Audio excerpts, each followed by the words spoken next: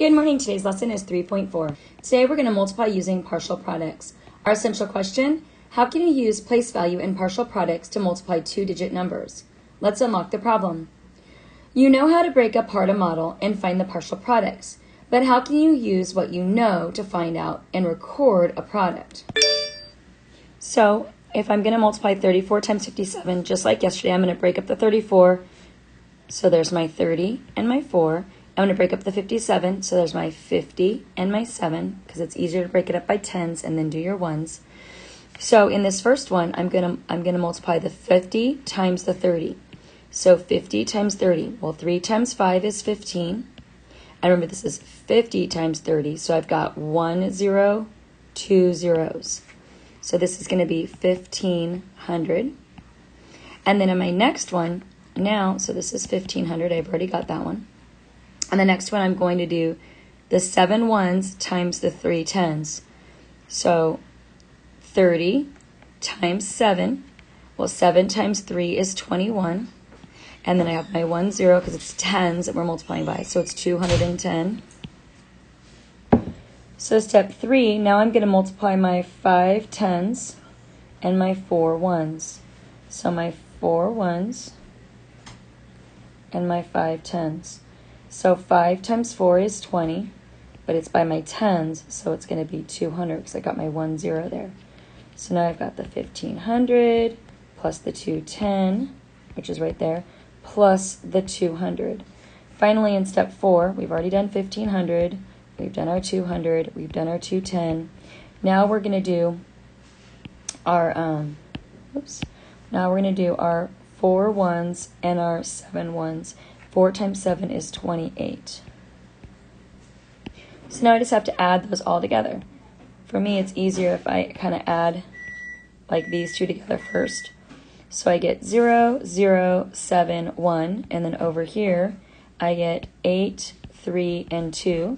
And I'm going to take both of these numbers together, and I get 1,700 plus 238. So 8 and 0 is 8, 3 and 0 is 3, 7, 8, 9. So our answer is 1,938.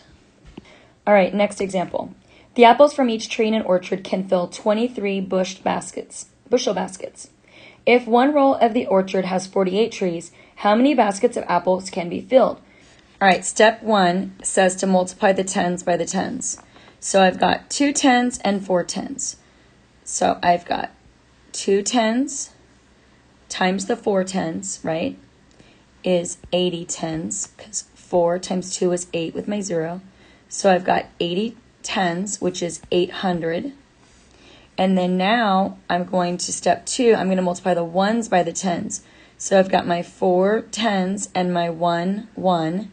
So I've got 40 times the 3 ones. Well, 4 times 3 is 12, and my 0. So I have 120 ones. Okay. Step 3 is to multiply the tens by the ones. So now I'm multiplying my 2 tens times my 8 ones. So 8 tens, or 8 times 2 tens. 8 times 2 is 16. But remember, these are tens, so it's going to be 160 of them, right? So it's 16 tens, which essentially is 160 ones.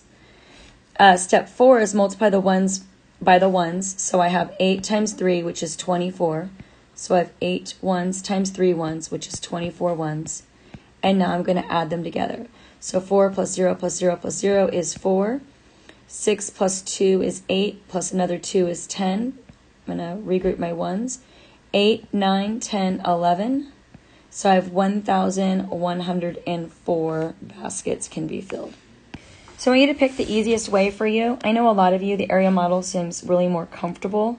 So if I did the aerial model on this, I've got 12 times 12. So I'm going to break my 10 and 2, 10 and 2, because I'm making 12.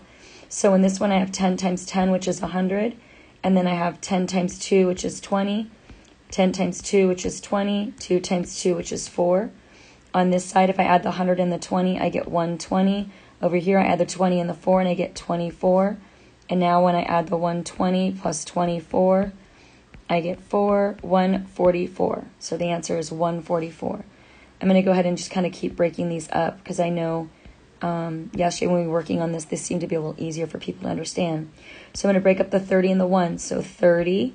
I'm going to break up the 24, 20 and 4. So 3 times 2 is 6, but remember I have 2 zeros, so this is going to be 600. 20 times 1 is 20. Then I have 30 times 4. Well, 3 times 4 is 12. Remember, it's by the tens, so I have to add my 0. And then I have 4 times 1, which is 4. So now when I add it up, I get 620 on this side, and I get 124 on this side. Put these two numbers together, and I get 447. So the answer is 744. I'm going to do the same thing over here. Break my numbers up. So I've got 25, so 20 and 5. And over here I've got 40 and 3. So 20 times 40, well, 2 times 4 is 8. And I have my 2 zeros, so it's going to be 800. Then I have 40 times 5. 4 times 5 is 20, but it's by tens. So I'm going to add my 1 0 there. And now I have my 3 times 20. 3 times 2 is 6, but remember we've got our, we're multiplying it by tens and not actually by the ones, so I'm going to add my 1 0 there.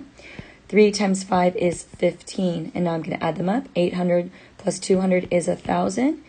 60 plus 15 is 75, and then when I add 75 and 100, I get 175.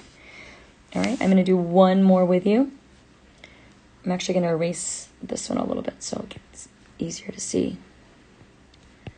Okay, so again, I'm going to break up the 37, so 30 and 7, and then break up the 26, 20 and 6.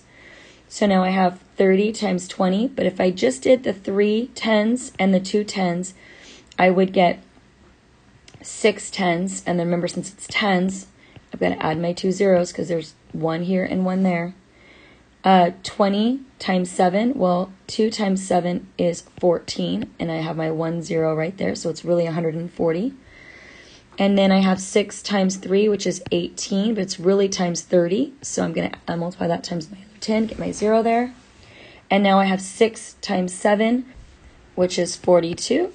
So now when I add those up, I get my 600 plus my 140, I get 0, 4, and 7. And then over on this side, I have 2, and I have 8, 9, 10, 11, 12. Carry my 1, or regroup my 1, and then I have 2. So now I have 740 plus 222, and I get 269. So the answer to this one is 962. Okay, today I'm going to have you do 6, 7, 8, and 9 on your own or with a partner, or if you need help, I can see you on the carpet. And then I want you to do the Think Central. I believe I posted 9 problems today. All right, good luck.